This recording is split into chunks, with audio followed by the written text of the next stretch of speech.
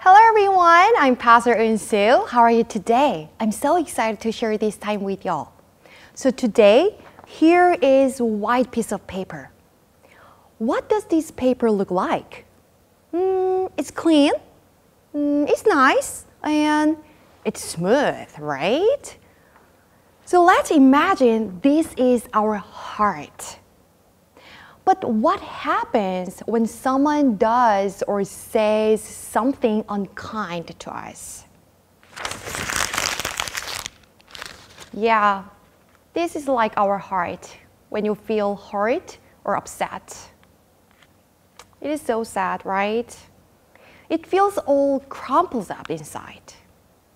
Well, sometimes when someone hurts us, it can feel hard to forgive them. And it is easy to feel like judging them and saying like, you did something wrong.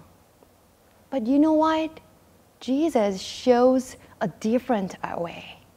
Instead of judgment, Jesus chooses love. Because love and forgiveness bring healing.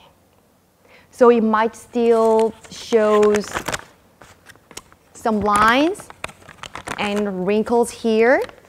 But when we choose love and forgiveness, it helps smooth out the wrinkles in our heart and the heart of others.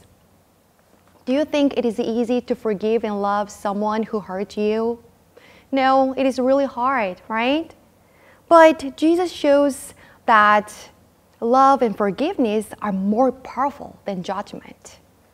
And even though things might not go back to being perfect, love and forgiveness help us move forward and live better. So when we forgive, we help others feel loved, and that love can change their way they live. So it helps them make better choices and share kindness with others. So let us remember, when someone made a mistake, let us choose love and forgiveness.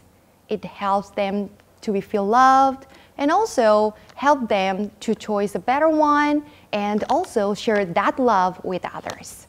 Let us pray. Dear God, thank you for your love. Thank you for your forgiveness. Help us to love and forgive others. In Jesus' name we pray.